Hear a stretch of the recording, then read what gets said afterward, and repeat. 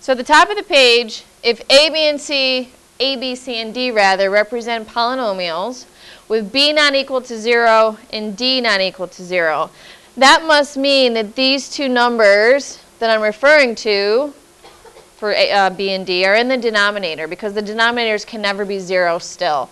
So A over B times C over D. When you multiply two fractions, you multiply straight across. So the two numerators, A times C would be AC, and B times D would be BD. Now numerically, if I multiply 2/3 times 5/6, what would I get? 2/3 times 5/6. So 2 times 5, 10. 3 times 6, 18. Your answers, we talked about this earlier in the year, always need to be in simplest form. So I know they're divisible by 2. 2 goes in there 5 times, 2 goes in there 9 times, and 5 and 9 have no greatest common factor, so that's simplified.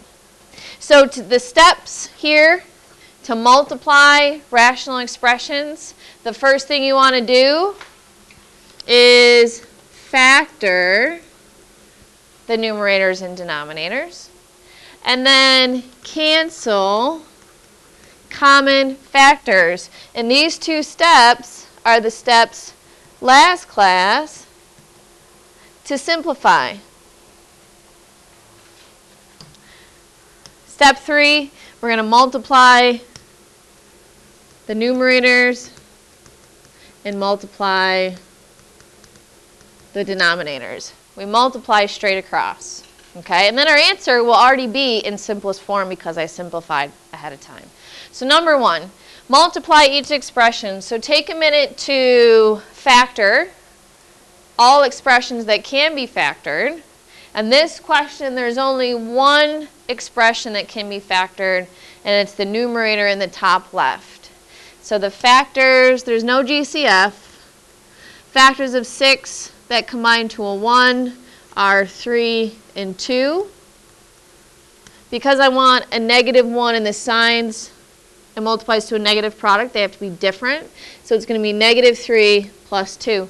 And use the other expressions to help you cheat a little bit. Here's the x plus 2. Here's the x minus 3. So those are probably going to be factors of other expressions, so you can cross them out. Before we start crossing out, though, let's do the restrictions. For this, x can't be equal to what? +3. And then for this one, it can't be equal to -2. Now when I cancel this with this, this with this, we're left with 2 over 1. But please don't write 2 over 1. What is, in simplest form, 2 divided by 1? 2. All right, so the factors in number 2. I don't have room, so I'm going to bring it to the right. So the factors of 4x squared minus 4x, that's a GCF type factoring. They both have a 4 in common, they both have an x.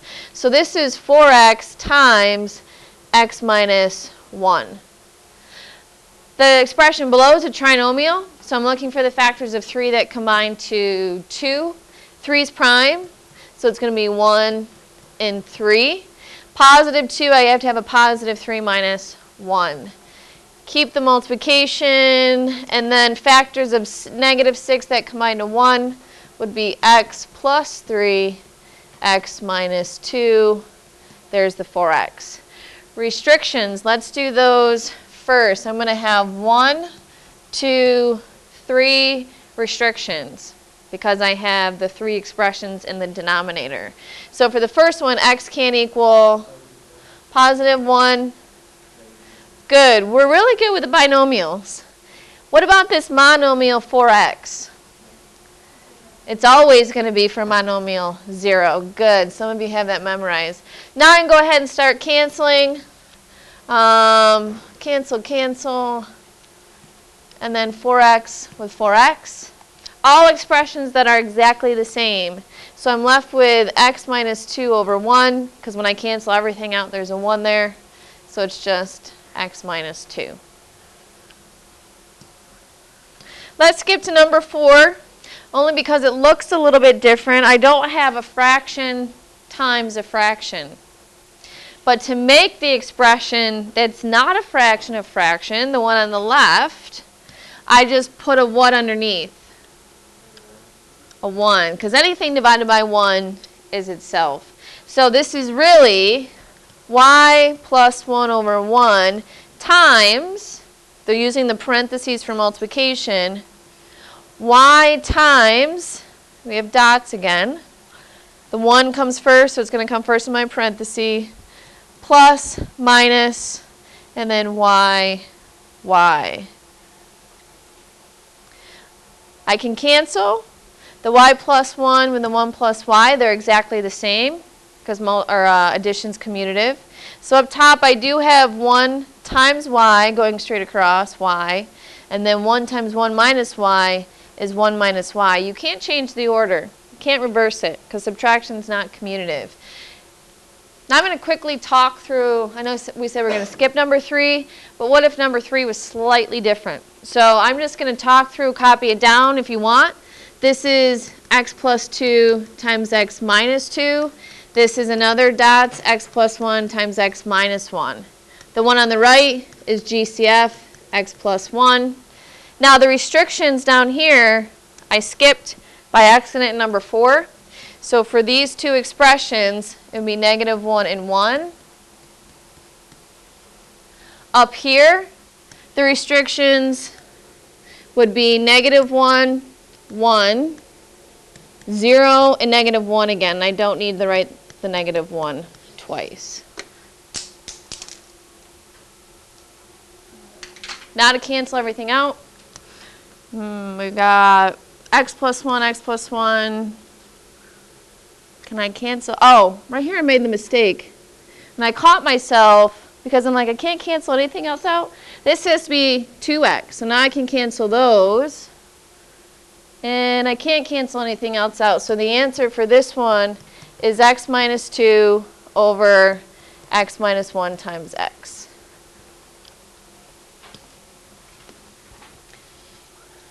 It says at the top, if a is a real number, and b, x, and y are non-zero real numbers. So the restrictions are harder here because you have to look at the original denominator. So again, b can't be equal to 0, y can't be equal to 0, but then you're going to flip it, right? So we do the keep, change, flip. This, I'm going to do k for keep, c for change, flip. So now I have a over b. Notice the a doesn't ever go to the denominator. What happens to the x though when you flip it? It goes to the denominator. Can the denominator ever be 0? No. So in a division problem, you need to take a look at, if you have a highlighter, all 3 of those spots. The a never moves to the bottom, so I don't need to look there for restrictions. And then when you multiply straight across, it's a times y over b times x. So we turn the problem into a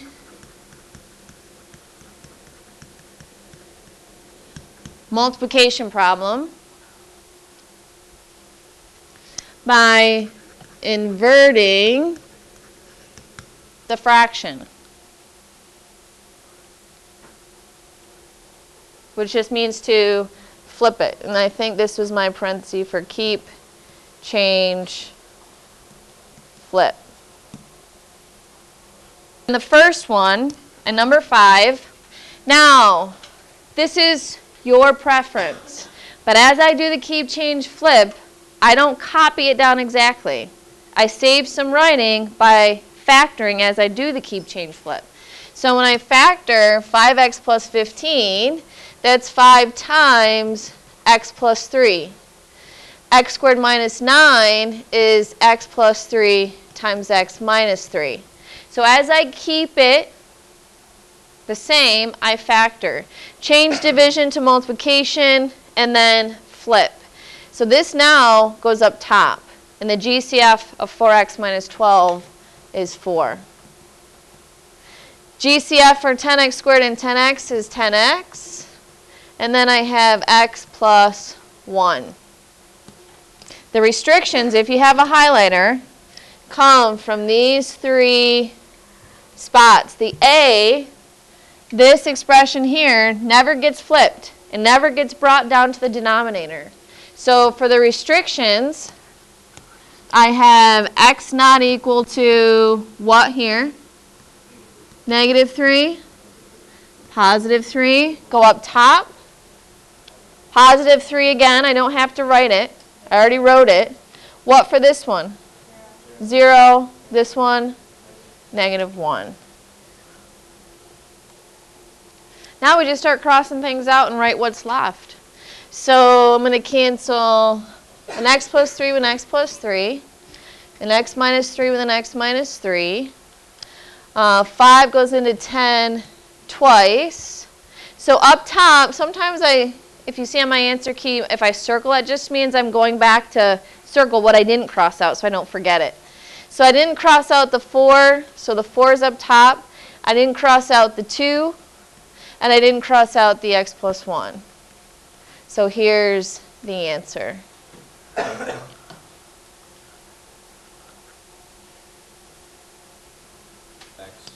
Yeah, go back to number 5. I mean, I circled, but I did forget the x there. So again, when you cross out, don't really cross out, but it's going to happen. You might forget something, so go back and double check. Thank you, Mackenzie. All right, number 6. I'm going to move faster with this with the factoring. Keep, change, flip GCF of x, so it's x times x plus 2. Cannot factor x minus 1, so that stays the same. Change, flip. So it's going to be factors of 3 that combine to 2, plus 3, minus 1. So then x, factors of negative 6 that combine to 1, x minus 3, x plus 1. Yep. The factor here should be x minus 3 times x plus 2. It's got to multiply to 6. Now let's do the restrictions. So I'll highlight again in yellow. Restrictions are coming from these 3 spots, all but the top left. So x, I'm going to write it over here. X can't be equal to 1, negative 3, 1 again. You don't have to write it twice. Positive 3, negative 2. And we start crossing things out. X plus 2, x plus 2, x minus 1, x minus 1. And we have x times x plus 3 over x minus 3. Can't do anything with x plus 3 and x minus 3. In number 7, because the 1 minus x is not a fraction, and I'm going to have to flip it, I will put it over 1. So now when I go do the keep, change, flip, this stays the same. So it's going to be x minus 2, x minus 1. So keep, change, now flip, the 1's up top. Restrictions, the 1 is nice. I have to look here, and because I only have 2 expressions with an x in, there's only 2 restrictions. The restriction for that, monomial, 0. 1 minus what is 0? 1. Now I start canceling. The 2 subtraction expressions, they're almost the same. It's still subtracting the same 2 numbers, but in a different order. To negative 1. Bottom, we have the 4x left.